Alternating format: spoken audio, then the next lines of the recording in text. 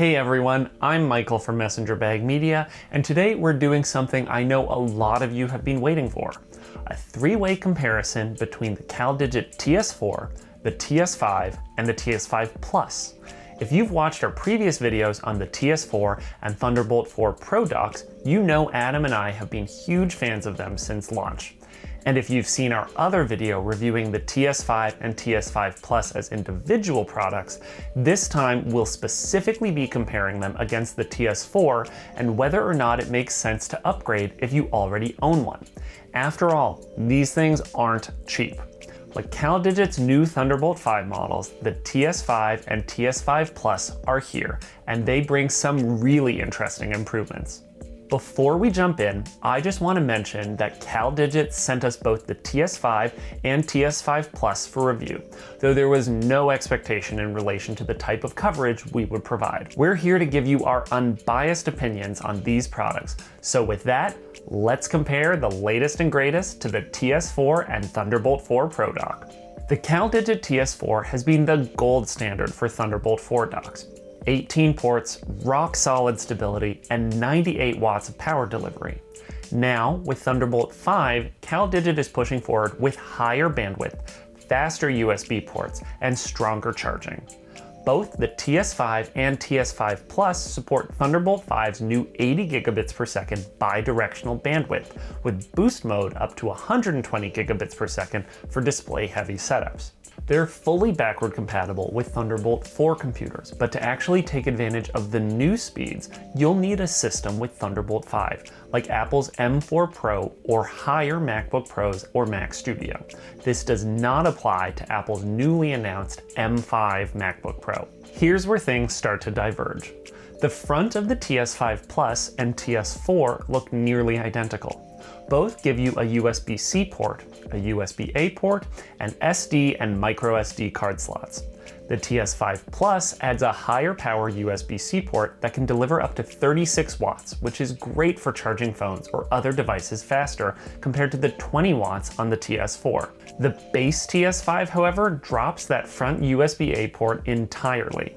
That's not great if you regularly plug in thumb drives, microphones, or card readers that still rely on USB-A, as it means your only option of USB-A is on the back of the device. Now let's move to the back.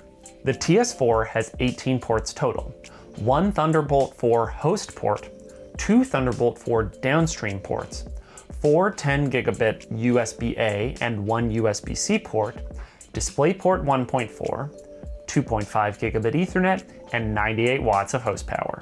The base TS5 has 15 ports total, but now with four Thunderbolt 5 ports. One for your computer, and three you can actually use. That's one more than even the TS5 Plus.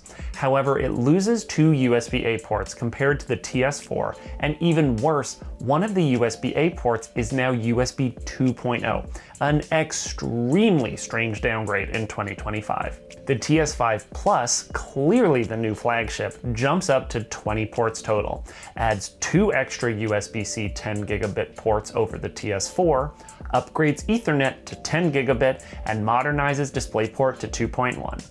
It also introduces dual USB controllers, which we'll talk about in a minute.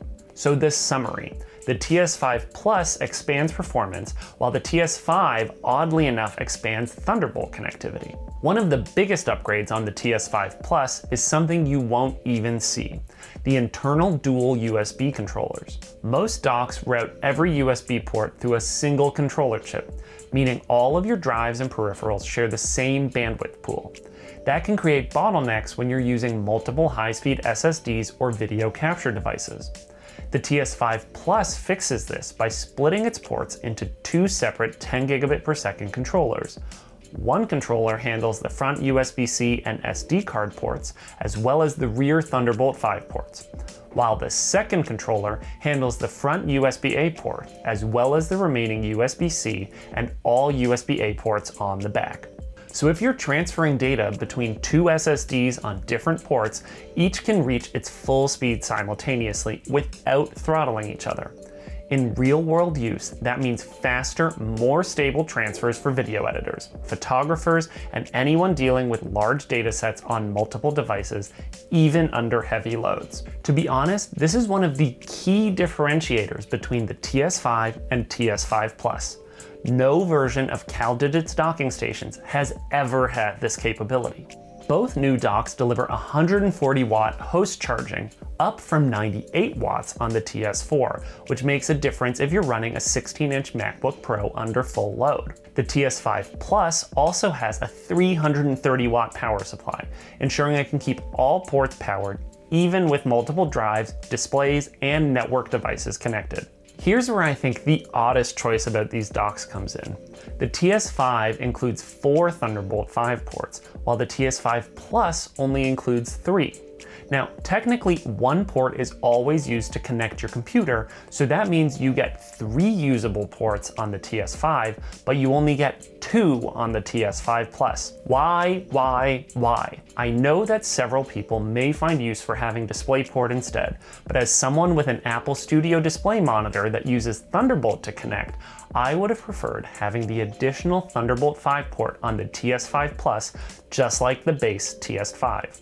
Honestly, that's my only gripe with the TS5 Plus. While it's the more powerful dock overall, it's slightly less flexible if you rely on multiple Thunderbolt accessories instead of standard USB-C. Oh, and speaking of displays, the TS4 handles dual 4K or a single 6K display, while the TS5 and TS5 Plus can drive dual 8K or triple 6K setups on supported systems, though that depends heavily on your laptop's GPU and Thunderbolt 5 capabilities, and triple display is Windows only. So let's get to the part that actually matters. Which one should you buy, and is it worth upgrading? If you already own a TS4, honestly, don't bother upgrading to the base TS5. Yes, Thunderbolt 5 is newer, but unless you already have a Thunderbolt 5 laptop, and right now that means an M4 Pro, MacBook Pro, or newer, you won't see any difference. And if you rely on USB-A devices, you'd actually lose convenience moving to the base TS5. Now, the TS5 Plus is a tougher call. If you do have a Thunderbolt 5 system, or you know you'll upgrade soon, the TS5 Plus gives you meaningful gains. Faster USB speeds thanks to those dual controllers, my favorite feature, 10 gigabit Ethernet for networked editing or other networked needs, higher charging capabilities for connected devices, and improved future-proofing with DisplayPort 2.1 and Thunderbolt 5 architecture. For professional creators or anyone building a setup meant to last several years, that's a solid reason to upgrade. But for most current TS4 users, the performance you're getting is still excellent, especially since Thunderbolt 4 already supports 40 gigabit per second bandwidth, which is plenty for most workflows today. These devices are not cheap, coming in at about $399 USD or about $569 Canadian for the base TS5, while the TS5 Plus retails for $499 USD or about $689 Canadian. As I mentioned, if you've already got a TS4 or Thunderbolt 4 Pro dock, I certainly do not think it makes sense to upgrade to the TS5. The TS5 Plus, that really comes down to your needs and comfort level, spending several $100s for the upgrade. If you don't already own a dock and were considering a TS4, skip it entirely and go with one of the new models. The TS5 is an excellent entry-level Pro dock, even though it still costs $400 USD. Compared to the TS4, it's faster, only $20 more, and even offers that extra Thunderbolt 5 port no one else gets, as long as you don't mind fewer USB-A ports. But if you need the highest transfer speeds, 10 gigabit Ethernet, or you're running multiple fast SSDs simultaneously, pay the extra $100 USD and get the TS5 Plus. It's the true successor to the TS4 and is well poised to be future capable for years. The CalDigit TS5 and TS5 Plus both move the needle forward, but they do so in slightly different ways. The TS5 is compact, fast, and gives you an extra Thunderbolt port, perfect for simpler setups. The TS5 Plus is the real professional's choice. It's powerful, efficient, and ready for whatever the next several years of connectivity look like. And the TS4? Still a fantastic dock, but unless you already own one, I wouldn't recommend purchasing it anymore unless you can score a deal as stock clears out. Do you already own a TS4? Are you looking to pick up a TS5 or TS5 Plus? Let us know in the comments below. Check out these videos here, and if you found this video helpful, give it a thumbs up and subscribe for more reviews and tech tips. Thanks for watching, and we'll see you in the next video.